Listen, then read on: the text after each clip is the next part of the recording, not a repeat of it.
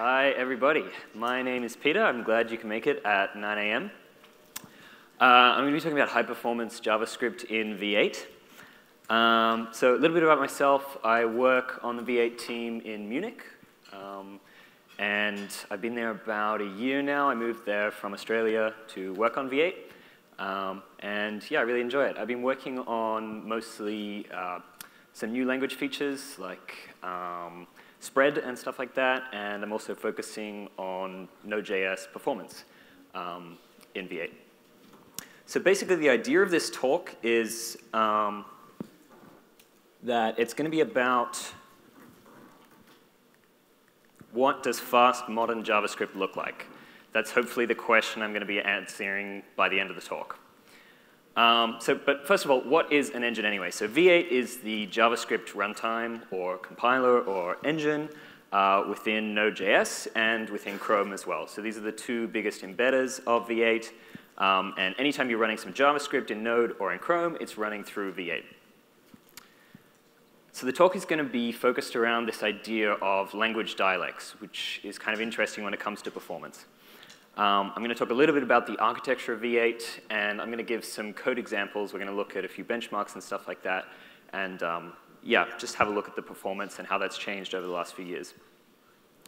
So why do we care about performance? You might say, well, I have a really beastie computer. It has all this RAM, and I've got solid-state drives, and performance is like a solved issue. We'll just throw hardware at it, right? Well, that's true, but hardware costs money, and if you are serving to hundreds of millions of people, then your servers probably cost a lot of money, so even small improvements are translating into a lot of money for your business. Users also like speed, so you can show that users who are getting faster response times from their pages are more engaged and more likely to stay on your site. But as well as these like 2–3% improvements, and yeah, that's all good, efficiency, performance is also a factor in these sort of transformative use cases of the language. So like 15 years ago, no one was seriously running JavaScript on the server side, and now Node.js is one of the biggest languages doing that. And if you look at the reason why, part of it comes down to performance. So people often ask, like, why isn't JavaScript performance a solved problem? Because V8's been around for 9 years, and the other JavaScript engine's longer than that. So like, why haven't you finished making it fast yet? It's basically what people ask me. Like, why do you have a job? So why I still have a job? OK, the language is growing. So we have to add new things to the language. This is like through the TC39 process. We add features. And yeah, so we actually need to just add these things, right? But this is probably not as much of the work we do as you would think. It's something like 15–20% maybe. It's just like adding the new features so that we're spec compliant. The other really big thing is that JavaScript's a really high-level language. And basically, the job of V8 and other compilers is to take that really high-level language that we write and know and love and turn it into this like low-level assembly language that your CPU actually understands. And there's all these trade-offs in there where it's not immediately obvious which sort of trade-off you need to make, and maybe that changes over time. So that's also difficult. The other thing is performance is definitely not solved on low-end machines. So on mobile phones, you can still look at like 20–30 seconds for loading a website, and particularly on like low-end mobile phones, $50 smartphones, that kind of thing, performance is still really, really important. But the biggest thing is that people change the way that they use JavaScript. This is probably the most work we're doing at the moment. So everyone knows in the JavaScript community, there's all these new packages every year and new frameworks and everything like that, and people are changing the way they're using JavaScript. But they're not just doing the same thing in a different way. They're actually changing what they're doing. So the way the language is being used is changing. And there are so many ways to do the exact same thing in JavaScript and in most languages. You can use a for loop with a var I and just iterate that, or you could do a for in or something, or you could just have like 100 if statements, or whatever you want to do. There's so many ways to do the exact same thing. So this leads to idioms and styles of the language. So what are the most commonly used features? How are they used? How are they used together? And these idioms and styles form dialects of the language, much like in spoken language. So you see common use patterns in JavaScript, and this is really interesting for performance because we have this huge world of JavaScript, and we have to sort of pick, OK, what do people really want to be fast? So I want to talk about this thing called Crankshaft script. And Crankshaft script is a dialect of JavaScript, And its only purpose is to run as fast as possible in the V8 Crankshaft compiler. OK, so I told you that I was going to talk about how to run fast code in V8. And I just told you Crankshaft script is really, really fast. So now you're like, OK, talk over. We can run fast code now. OK, but we actually deleted Crankshaft script recently, so you can't do that anymore. The talk is not over. Yeah, I love this CL +2. Why? So Crankshaft was the optimizing compiler in V8. So this is the part that was responsible for generating fast code, right? What is an optimizing compiler? Well, it looks something like this. This is how the old pipeline worked in V8. There's some boxes missing from this diagram, but the basic idea is you have a baseline compiler, and this was called full code gen, and the job here was it would run every piece of code. So it would be able to run any JavaScript that it's valid. And while it did this, it would generate some baseline code, so it would generate assembly code that then gets run on the hardware. But it also did another job, which is collect feedback on the types that we see. So a major thing for running fast JavaScript is that it's not statically typed, and so we don't know how to actually access these properties, or we don't know what we need to do with the object because we don't know what type it is.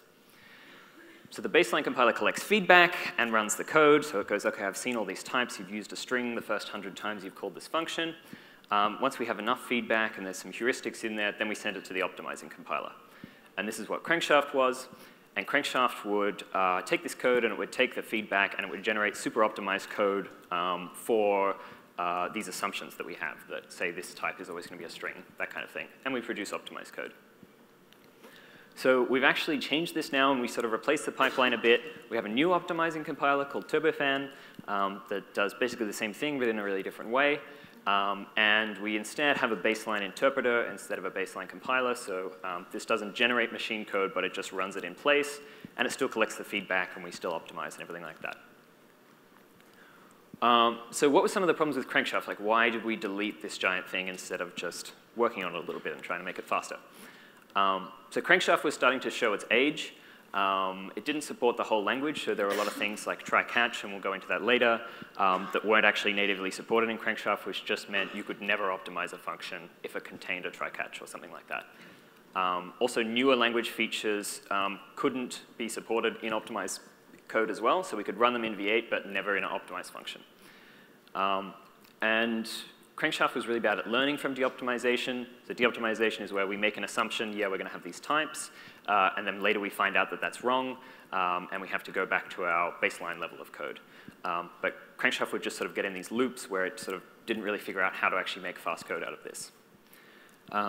As well, it had this really weird performance profile. So it would have these performance cliffs where you're going along doing something pretty reasonable, and you change one thing really slightly, and then it's like 10 times slower suddenly. And we'll see some examples of that. And it made it really hard to work with. Also, there were some sort of structural issues. There was no real clear separation in the phases of compilation. We had to write a lot of handwritten assembly code because we supported 9 different architectures. And full code gen, the baseline compiler also produced a lot of code, which cost a lot of memory, particularly on mobile. So there were lots of reasons to replace this. And here's just one example. So the details of this aren't really important. What's important is to know that this sort of thing happened all the time in Crankshaft. So we get bugs logged that look like const let declaration after a loop slows down the loop by several times. And you just think, like, why would that possibly happen? So basically, you have a loop, and then you declare a variable after it somewhere in the same function. And if you declared this thing as a var, everything would be fine. And then maybe one day you come along and clean up your code, and you're like, actually, this is a const. And you change it to a const, now it's going to be 10 times slower in Crankshaft. And it's not important that just this thing happened. The important thing to take away here is that this kind of thing happened all the time in Crankshaft. You would change something very slightly, and suddenly you'd fall off this performance cliff, and you'd be totally unsupported. And you get these, like, if you really dig into it and you've spent some time doing some V8 performance profiling, then you'll probably see error messages like this, unsupported phi use of const or let variable, which doesn't really make any sense to you as a developer and isn't particularly helpful anyway, but basically Crankshaft couldn't support these features. So part of the goal with Turbofan was, OK, we want to provide predictable baseline performance, right? So we want to have a compiler which can support all the language features, has wider fast paths, isn't so unpredictable, basically. So we want to have wide, fast paths where we can support all the language features, and we want to sort of degrade gracefully when we're not on the fast path anymore. We want to eliminate these performance cliffs so it's much more predictable. I like to have these cuteness breaks. It's so cute. So there was some Crankshaft performance advice floating around out there, and part of this was V8 team would give out this information, and then people who are interested would also hack on it for a while and then come up with this list of things. Yeah, this is fast, this isn't. And you can generally tell Crankshaft performance advice because it starts with the word don't. And basically, it follows the form of don't use these particular language features because they're slow. And this is sort of a bad place to be at in your language. So it would follow the pattern of don't use let const, don't use try catch or try finally, don't use for in, don't use generators or async functions. And this is kind of really sad for JavaScript developers because they're like, yeah, there's all this cool stuff in the language. Don't use it. And this is what leads to things like Crankshaft script. So this dialect where we're avoiding certain things, you're writing it in a weird way, and you're sort of forced to choose between code that is idiomatic and nice and easy to read and maintainable, and code that is actually performant. And it was kind of this strange process, too. So it shouldn't go that certain language features are banned or not able to be used or something like that, then why have them in the language, right? So it makes more sense to observe how the community uses the tools like V8 and then figure out, OK, this is an idiomatic use case, which makes sense. Let's try and make that fast, right? So we're going to go through some examples of Crankshaft script. And if you're ever looking for Crankshaft script, you can just grep a code base, find a really long comment with the word V8 in it, and you'll find like a really long apology being like, sorry, I had to do this, it was faster. So here's an example from Node Core, and it says, this implementation of check is HTTP token loops over the string instead of using a regular expression, since the former is up to 180% faster with V8 4.9.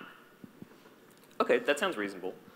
And then you see the code on the left, and basically what this does is there's this valid tokens array at the top, and it takes a string and filters each character to check whether the characters in the string are allowed, basically, according to some set of rules. And this is stored in valid tokens, so you take each character out of the string, and then you convert it to its char code, and then you use that char code as an index for the valid tokens array, and you look up, you get a 0 or a 1, and then that's your Boolean result. It's kind of long here. You see they've manually peeled the first 3 iterations of the loop off because this happened to be faster. But it's kind of difficult to tell what it does apart from just reading the function name. And you see on the right, this is the equivalent code that it replaced. And the problem was that this was much faster to do it this way in Crankshaft. And on the right, we have a regex literal, and then we just go check HTTP token, and you use the string test there, right? And what this does is it introduces this brittle binding between the code and the engine. And not only, OK, the specific engine of V8, but the specific version of V8, right? So this is faster in V8 4.9. OK, but is it faster in 5.0 or the current version 6.2, 6.3? You don't know. You have to keep running this benchmark or coming back to it. And as well as that, you've got this code which is far less readable, right? And it's easily outdated. So you might have to change this every time you update the V8 version. It's much harder to read and maintain, but most of all, it shows us that we aren't really supporting real-world use cases. So another example is that, remember before I said you can't use try catch or try finally. So people would go, OK, yeah, but I really need to use try catch or try finally, right? But V8 optimizes on a per function basis. So what you would do instead is the thing that might throw, you put that in its own function bar, and then you create a new function, which would just have the try-catch wrapper, right? And if bar is longer and has lots of code, then OK, we can still optimize bar. And then this is still fast. And then we just have this slower try-catch bit, which is not optimizable. And then if you do this in a hot loop, then maybe it's worth it, right? So you can still sort of use try-catch. You just have to split your code apart in a really weird way. And in V8 5.1, if you split the code like this into 2 functions, this was 1.27x faster, right? So this kind of makes sense, and you would see this in some applications. They would sort of do this everywhere. And this sort of became idiomatic JavaScript. This became Crankshaft script, right? In V8 6.0, this makes literally no difference whether you split them apart or not.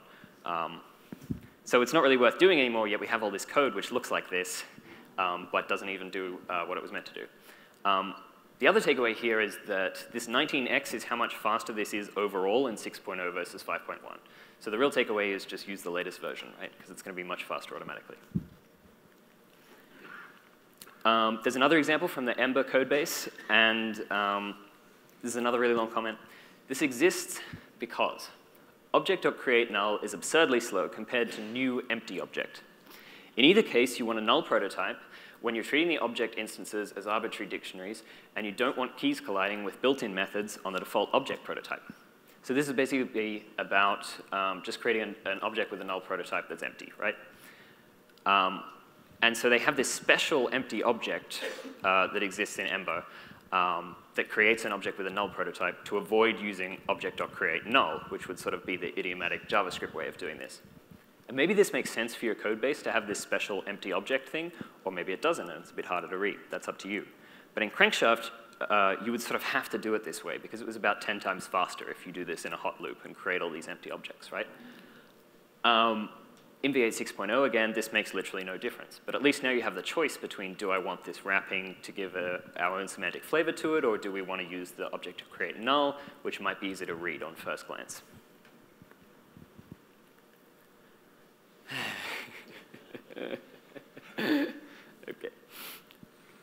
Okay, so I told you that this talk was going to be about fast JavaScript, and you're like, okay, that's what not to do. That's what used to work. Okay, now tell me the Turbofan script, right? That's what you all came here to see. Okay, well, I'm not really going to do that. So it doesn't really exist. We don't know what that looks like. So it should look like regular readable JavaScript. That's the goal, right? You shouldn't have to hack around and make special exceptions and put comments in your code being like, I'm sorry. You should just be able to write regular JavaScript, and it should be able to run fast. It should be able to use ES6 features. It should work well on any engine, right? So there's a subset of JavaScript which is more easily optimizable and sort of does reasonable, sensible things, and this should run fast everywhere. You shouldn't have to specialize to a particular engine or a particular version of an engine, particular compiler, that kind of thing. So Ignition and Turbofan are stable in Chrome at the moment, so if you're using Chrome, then you're already using this new compiler pipeline. And it's also released in Node and will be in the Node 8 LTS, and most of the 8 versions come with this as well. So if you haven't tried it out yet, I encourage you to. So as well as that, there's some more examples of what was difficult to do with Crankshaft, and this really shows the trade-off you had to make. So if you want to do something with the arguments object where you're actually returning the argument, so you force V8 to materialize this arguments object and return it in some way. In Crankshaft, this would just not optimize at all. And if you dug into it and spent a few hours digging through, you'd eventually get bad value context for arguments value. And this is probably a pretty common one if you've done like a lot of performance optimization and you were looking through things in Node Core, your own applications, you might see a message like this. And it's kind of really annoying. So you're taking the arguments, and if there's one argument, you just want to return that. If there's more, then you want to return that in a regular array. That's basically what this slice thing does. So here the code looks all right. This is like not too bad. It seems fairly idiomatic. It's pretty clear what it's doing. But this is never optimized by Crankshaft. OK. So what did people do instead? Well, they looked, you create your own array, and then you copy the elements into it one by one. So this is like, you can still sort of see what's going on, but you have to add all this extra code, and you have this overhead of creating a new array and copying everything in one by one. So it's a bit longer. So the upshot is that this is optimizable by Crankshaft, right? But the code is like, not really what you wanted to write in the first place. So you had to make this choice between, OK, do I want it to be fast, or do I want it to be readable? In Turbofan, it looks like this, right? So you can just use rest parameters, and you have the x, and then that will take the first parameter, and args will take the rest of them, and you can just do this. And this is totally optimizable by Turbofan. This is way faster than either of the previous two options. And the code is like really nice to read and totally idiomatic JavaScript. And this is what Turbofan is really good at. So a word about micro-benchmarks. How did we get to this state where we had Crankshaft script? Well, micro-benchmarks are really great at measuring one thing. It's just really hard to figure out what that one thing is. And they stress optimizing compilers in sort of the completely wrong way. So they're really good at doing the same thing over and over again. This is what micro-benchmarks try and do. They pick one thing and they do it over and over again in a tight loop, and you measure how fast that is. It turns out Crankshaft was really great at doing that, but nobody writes applications which does that, because that doesn't make any sense, right? Why would you do the same calculation over and over again? So benchmarks are an important part of the performance story, but micro-benchmarks don't always tell you everything you need to know. So what they really give you is this peak performance number, which says, like, if I hack and hack and hack, how fast can I get this one thing exactly to run? But they don't give you an indication of predictability or resilience, right? So if something changes slightly in your application, someone changes a var to a const, you don't want your whole performance story to go out the window, right? You want it to be a bit resilient to code change and refactoring and all these kind of things. You also want it to be able to accept, user types that you weren't expecting, and not totally have awful performance, right? So the upshot here is we need to get some real-world benchmarks, and this is what we're focusing on with Turbofan. So I guess the takeaways overall are, please stop writing Crankshaft script. It doesn't work anymore, and you don't need to either. Aim for the average case, not the peak performance case, right? So when you're thinking about performance, don't just think about how fast can I get this thing to exactly run, but what's the overall performance story? And we want you use cases as well. So we can only base this performance work on what the community gives us and what they think is important and fast. So if you have any issues that you run into, you can log an issue on the V8 issue tracker, and we can look into it, and you can be like, yeah, this was kind of faster with the old version, and now it's not anymore, and we can look into it. That's really interesting. So thanks very much. You can reach me, petermarshall@google.com. You can see me on GitHub as PS Marshall. You can log a bug on our issue tracker. You can also add us on Twitter. We have a Twitter account now. It's V8JS. When you're adding us on Twitter, make sure you get V8JS and not V8, because that is vegetable juice. We actually have more followers than the vegetable juice. OK, that's all. Thank you very much for listening.